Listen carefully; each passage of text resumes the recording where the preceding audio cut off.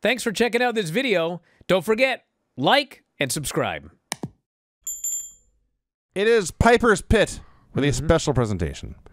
And Roddy brings out Jack Tunney, who has... There's a trophy there taller than either one of them. And Tunney has a long proclamation. About 3 years ago this week, you captured the WWF belt in a memorable battle. You're one of the great athletes in the history of sports.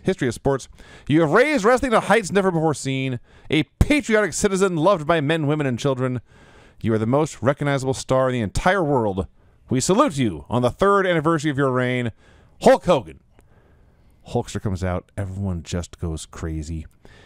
They show, just to bring this whole thing full circle, the night Hogan won the title, and who was there to pour champagne over his head but his best friend, Andre the Giant. Hogan is flattered, says this reward is unbelievable. It's as great as when he won this world title. Andre then comes out the door. And this is why they introduced him earlier in the show. Just so the crowd knew he was there and he would get his monster ovation then. And they wouldn't have this, you know. There's a reason he was there. He didn't just pop out to crash this Piper's Pit segment. Roddy, who, by the way, has hated these guys forever, but he's very excited now. Hulk Hogan's best friend, Andre the Giant. I'm sure you're here for congratulations. I'm sure you have something to say. And Andre eyeballs this trophy. And he simply says, 3 years to be champion. That's a long time. And he shakes Hogan's hand. But it's a very stiff handshake. Sure is. And Hogan's eyes bug out. His brow furrows. He freezes. And Andre lets go. He leaves. Hulk's like, oh, that was weird, but I got a trophy. He's all happy. Yeah, Hogan was actually phenomenal here because he did the bug eyes, and then when Andre let go, he laughed it off. Guy's got a goddamn good handshake there, brother, and he holds up his thing and everything like that. And you know, this was really good. But then they go back for the next match, and Bobby Heenan, who never talks about Andre, every time it's brought up, he ignores it, he blows it off, he talks about something else. He's outraged. How could they give a trophy to Hulk Hogan for 3 paltry years as champion? Andre the Giant hasn't been defeated in 15 years. 15 years! Don't you think that guy deserves a trophy? He's totally... Like, he's all in on campaigning for Andre as the deserving man to get this trophy and not Hulk Hogan. And I was like, man, you know, they went 0 to 60. They went 0 to 60 on this angle. He is sickened by this display, Bobby Heenan is. Andre is no friend of mine, he's sure to clarify. But they haven't done a thing for Andre the Giant. Nothing. Zip! So the match that's going on as he's ranting is the Dream Team and Dino Bravo versus Hillbilly Jim and Pedro Morales and Tito Santana.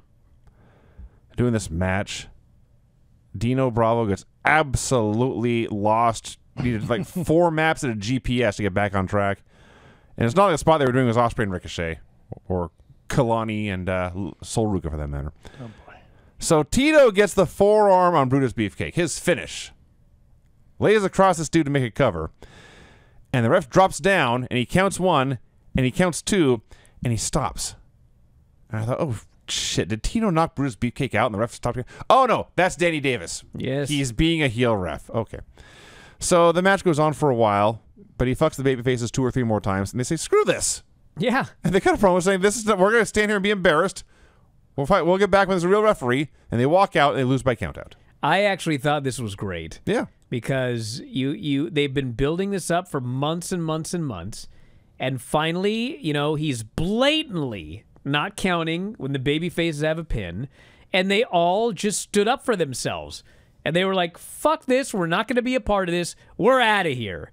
And, you know, nowadays, they do heel ref stuff in all these promotions, and the babyfaces never do this. They just tolerate it, and they get mad, and, you know, they do some angle to end up getting to a finish or whatever, but you never see the babyfaces just standing up for themselves and just walking out.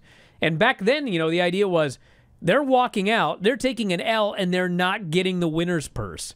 Like, they played it up like it was a really big deal that they took a stand for themselves.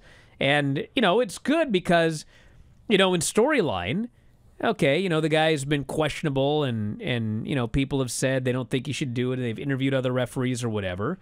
But, you know, what has happened so far where Jack Tunney needs to take a stand? Well, now wrestlers are walking out when he's refereeing. So I liked this little addition to the storyline here. I thought it made the baby faces look like stand-up guys, not standing up for this shit. Mania 3 is still coming, for those of you curious. Tony Nardo versus George Steele. Excuse me. Did you say Tony Nardo? Tony Nardo. Okay. You know, you can pick your name in wrestling. Pick anything you want.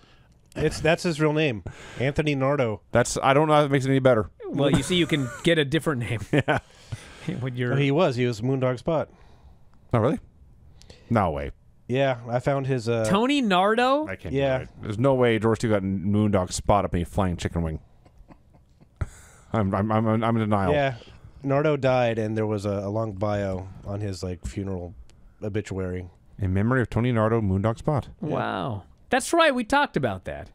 Wow. Unrecognizable here. George Steele is strong. All that happened here was George cheated, tore some turnbuckles, hit one flying chicken wing, but couldn't hold him up because he's very big after all. Got him up another flying chicken wing, and Tony Nardo quit, and that was that. Your main event. That was the main event. I don't think he... That's a cool finish, though. I don't think he couldn't hold him up. I think the ref messed up. I think the ref just... That's possible, too. Yeah. Verbal submission. I'm blown away by this Tony Nardo Moondog Spot revelation. That's a big dude. That's a big dude. All right. Main event promo interview. Resnick interviewing the #1 contender to Hulk Hogan, the Ugandan headhunter Kamala. Accompanied by... From the north slopes of Kilimanjaro. That's right. But accompanied by Kim Chi and, of course, the Wizard. And I just don't have the energy in me to do the entire Wizard promo. I got children sleeping. I will tone it down. I apologize, listeners, but it's the best I can do under the circumstances. But I will say at the end, there was a point where he completely lost his train of thought, and so he just started screaming. It's happened sometimes. Kamala was lost too, just spinning around. That's all Kamala does. That's all every Kamala. I mean, wailing. Every wrestler outside of Hulk Hogan has felt the sensation of being literally crushed by this man. Body after body has the giant Kamala. Ah! That's how it ended.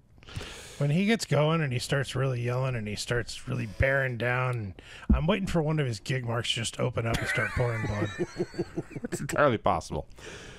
So next week, we have the Junkyard Dog, the debut of Demolition, at least on Challenge, the Ugandan headhunter Kamala, Jacques Rougeau versus Don Morocco, and Ricky Steamboat returns. And then the show ends.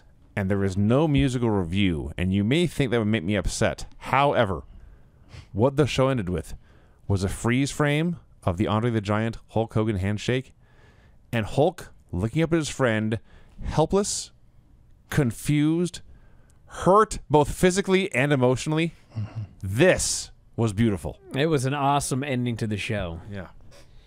So I'm looking at a picture of Kilimanjaro, and it's like covered in ice. Yeah. So he runs around naked? No, he's on the north side where the sun's out. Actually, you're not wrong. No. Stop. Northern It's ridiculous. slopes of... Why is he from the northern slopes of Kilimanjaro? It's ridiculous. Southern slopes are very inhospitable. Less food. I was disappointed in this show because last week they had promised the musical review. Mm-hmm. Everybody have fun tonight. That's true. So there was no They Wang edited it Chung out, yeah. this week. Dude, I think if... I raced it, but I think if you check the card they advertised last week, absolutely nothing happened. Oh, perfect. And then the card they advertised this week, they advertised one match, it didn't happen. So I don't know what to tell you. Fuck, the northern side should be colder. It's further north. It was just a joke, Brian. It's ridiculous. Well, wait, is it hang on. It's got to be south of the equator, isn't it? Literally, there's a place on it called the Kilimanjaro Northern Ice Field. Well, okay, you got me there. With glaciers. They're in Tanzania, Tanzania. or It Africa. was just a dumb joke by a dumb He guy. lived in on a glacier, wearing no clothes. Next to Kenya. Okay, they're right on the equator, but just south of it, so the northern slopes would be warmer. Okay. It's just a joke. Well, why is there ice everywhere? It's warmer in the summer. It's high. I see. But he lives there. It is very high. So he lives there in the winter, too? Well, what you're seeing is his traveling gear. Okay, we're out of here, everybody. Listen. Hey, if you love this clip, have I got a deal for you? WrestlingObserver.com. Do you have a commute? Do you work out at the gym? Do you like listening to audio on your headphones or your earbuds or whatever the kids use today? Well, WrestlingObserver.com will give you all the audio you'll ever need in your life. Over 15,000 audio shows. Every audio show that we have ever done, dating back to 2005, is available for subscribers at WrestlingObserver.com. Every time a new show comes out, you can podcast it directly to your phone. If you have a commute, as noted, if you go to the gym, if you like to lift weights and listen to Granny review soap operas, well, WrestlingObserver.com gets you full access to all of these shows and all of these archives. You can go back and listen to TNA reviews from 2010. You can go back and listen to reviews of every WWE pay-per-view, every big story that's ever happened in wrestling. You can get access to that at WrestlingObserver.com. Plus, full access to the Wrestling Observer newsletter every week. 40,000 words of news and information in pro wrestling. Why get all your scoops off Reddit, which aren't even accurate most of the time? Go right to the source, the Wrestling Observer newsletter. You also get Observer archives dating back to 1990. So check it out today. Thousands of issues of the Wrestling Observer newsletter. Tens of thousands of hours of audio.